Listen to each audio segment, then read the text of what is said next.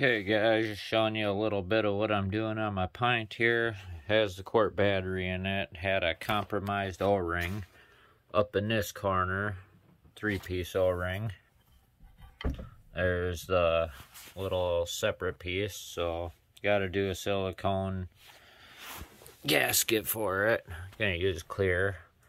But yeah, notice with the BMS, most of it was waterproofed, but the edges weren't done and parts of the board weren't covered.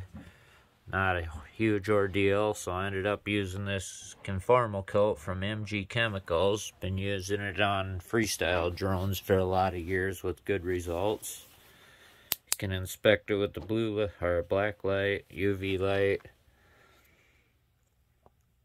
Just don't get that crap in your pin connectors at all. That's bad news. But just to let you know, keep an eye out for some of the waterproof stuff. I know the Hall sensor board inside the wheels has no waterproofing, so if your seals are shit and you're going through water or mud or whatever, might chance ruining that